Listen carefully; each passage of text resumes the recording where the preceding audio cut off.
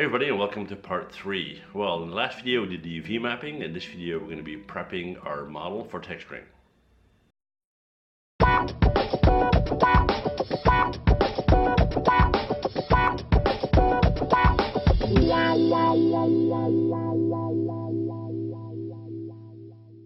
This video has been made possible by Leidschendam, the creators of Keyshot. Alright guys, so in part 1 we modeled our hammer, in part 2 we did the UV process, and in this video we're going to prepare this guy for texturing. So what I want to do is I want to color ID my low poly model, so we have that available once we get into Substance Painter. But I'm also going to prepare a model to take into ZBrush so we can create our high poly, right? So first, looking at this guy, we need to identify what kind of color identifications we want to put in. So let's look at this guy to start with. I want the grip here to be a different material than this top part. So what I'll probably do is I'll just go in here and right click on a face, drag like this, right click, go to assign new material. We'll take a default Lambert.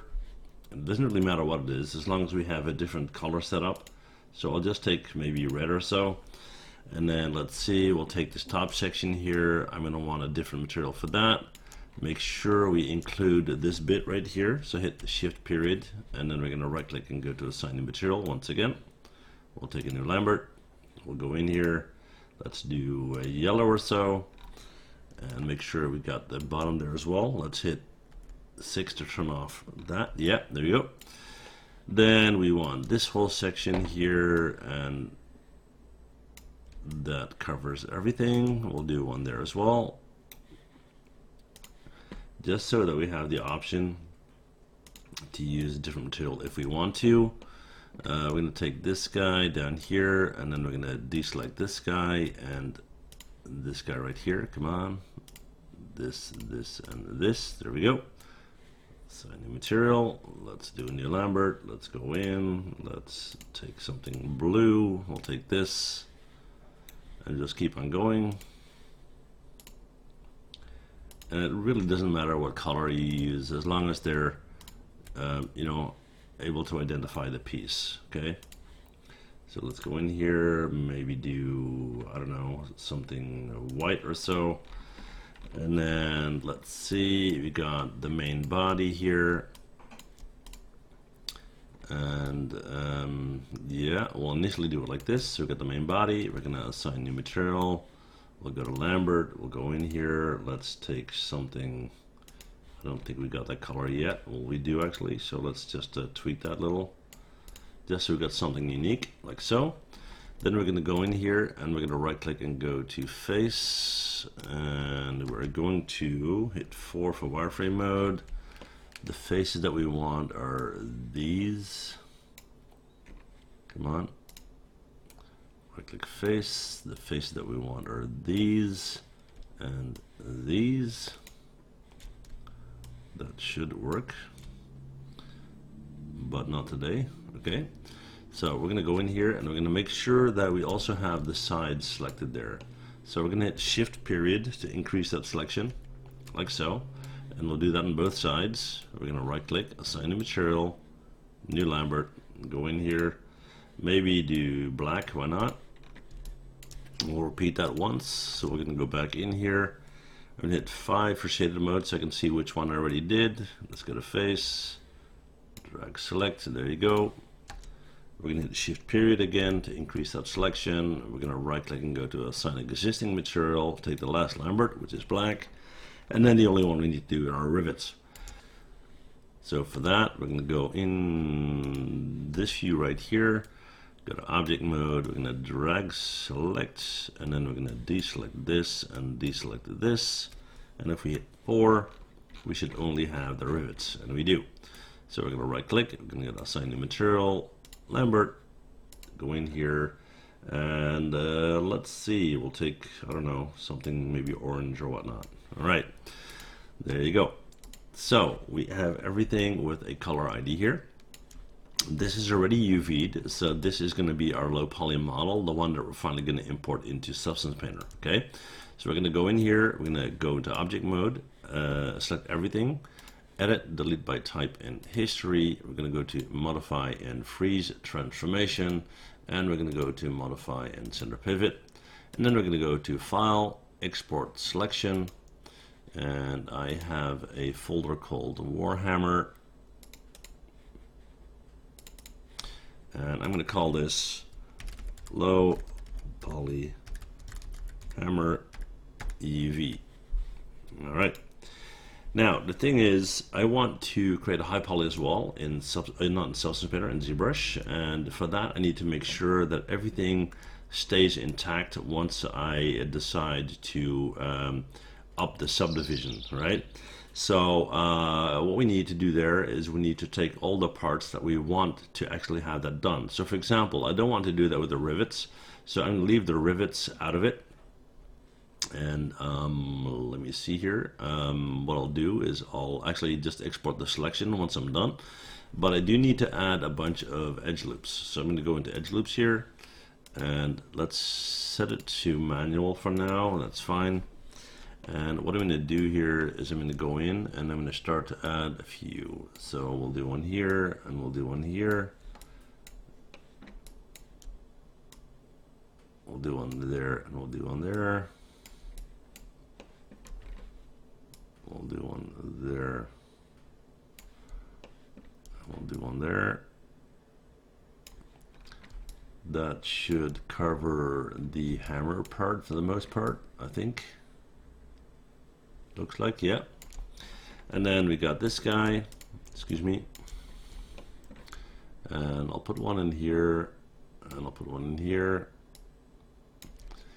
And it's okay for that to become a little bit rounded, but not too much.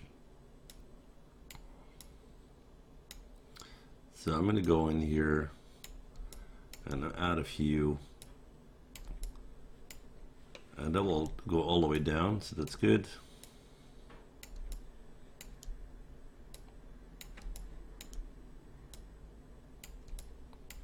And because this is for high poly, we don't really have to care about the subdivision at all, because it's not going to affect our model. I think we got that. So that is trickling all the way down. Let's see if that is actually happening correctly. Let's hit 3 to preview smooth here.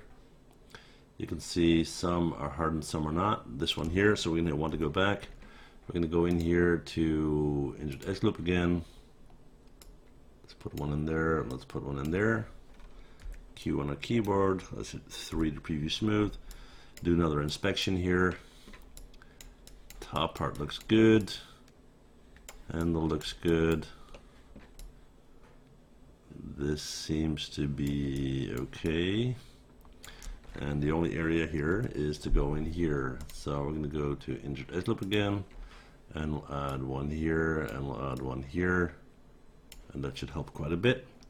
And then maybe we'll do one here, and these already are reinforced, so hit 1 to go back, select it, hit 3.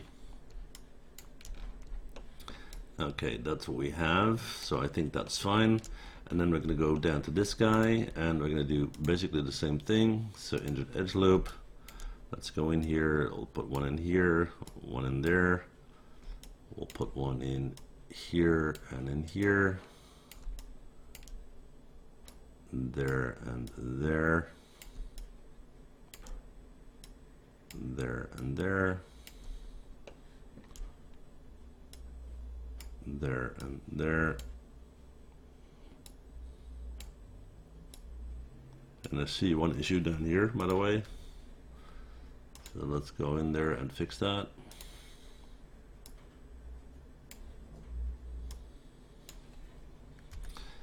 Okay, let's see if that covers everything. Let's go in here, hit 3. The inside looks a bit rounded, and I'm okay with that. I think it looks kind of cool, so we'll leave it like that. This guy, hit 3, what happens? That is not too bad, and I'm okay with the rivets, all right? So what I want to do is I want to export a selection as my high poly, which will basically be everything except the rivets here, okay? So I'm going to go in here, I'm going to go to object mode, and drag select everything, and let's see whether that's the easiest way to do it. I'm going to shift drag select. Yeah, there you go. And then we're going to go in here and take that and deselect that. All right. And then I'm going to go up to File and Export Selection. And I'm going to call this, I'll just rewrite this, my high poly. And this is going to be without rivets. Okay. So we're going to export that. And then we're going to go into ZBrush. Alright guys, while we're in ZBrush, let's go in here, let's turn off our light box. We're going to go to import, let's go to, let's see, my desktop. Let's go to my desktop, we're going to go to Warhammer, we're going to take our high poly, we're going to click open, we're going to left click and drag, hold on shift and snap that, turn on edit, turn on make polymesh 3D, there you go. Now I am going to hit P on my keyboard for perspective mode just because that's a personal preference. And what I want to do first is go to geometry and let me turn on my lines here. And what I want to do is remesh this. So I'm going to go to ZRemesher. Let's set this to 5. That should be fine. And let's give that a go.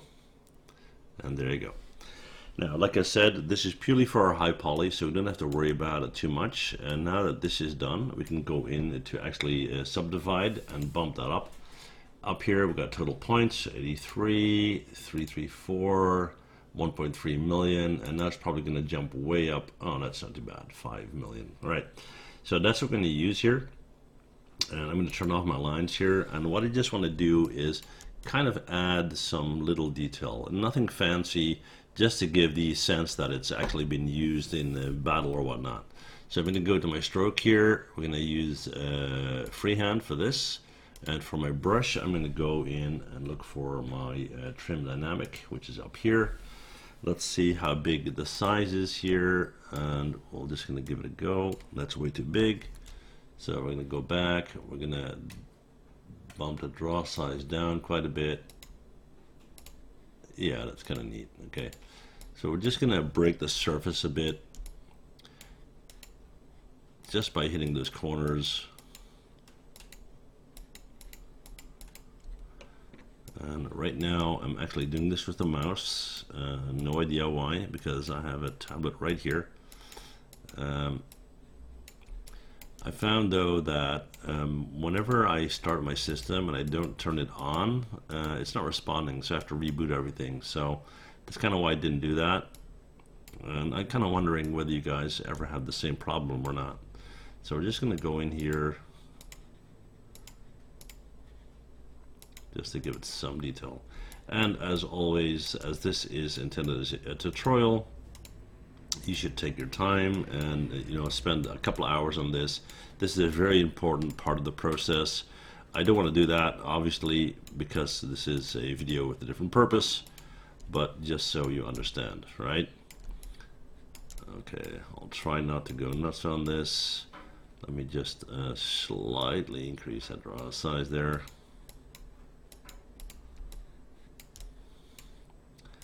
Some dings and scratches and dents, and you get the idea, right? We can go in here and do a little bit of the same here on the handle, especially on those corners.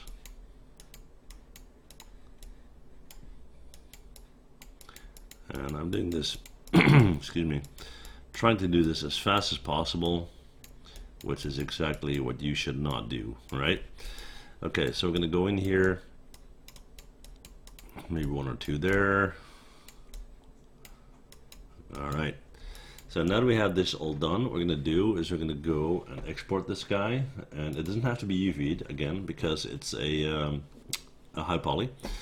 So I'm going to overwrite our current high poly right here, save that, replace it, and then what I'm going to do is go back into Maya and load this up and kind of make sure that we've got the rivets and everything in place, and then export it again as a high poly. Okay, so let's give this a sec. Alright, and we're back in Maya. So what I'm going to do here is I'm going to drag select this guy, and I'm basically going to get rid of everything except the rivets. Okay, so let's get rid of this, let's get rid of this, we'll get rid of this, and we'll get rid of this. And then we're going to go to File and Import, and we're going to go to our desktop. Let's see, high poly, yeah, that's the one we want, the OBJ. We're going to import that, and we'll give it a second. And there you go, guys. And while I'm doing this, I'm realizing that I actually didn't necessarily have to do this, for the simple reason that the high poly that we created without the rivets will bake on all the elements on top of our low poly of Substance Painter without affecting the rivets. So what we could have done is just use the high poly and take that into Substance Painter. Okay, but now that we're here, what I'm going to do is I'm going to go to File and Export Selection, and I'll just overwrite our high poly, export that, and there you go. And that will set everything up for our next video, and in that video we're going to do the actual texturing. Okay, so see you guys then. Bye. Well, thanks for watching, and before you go, please hit that MH button to subscribe. Okay, see you guys next time. Bye.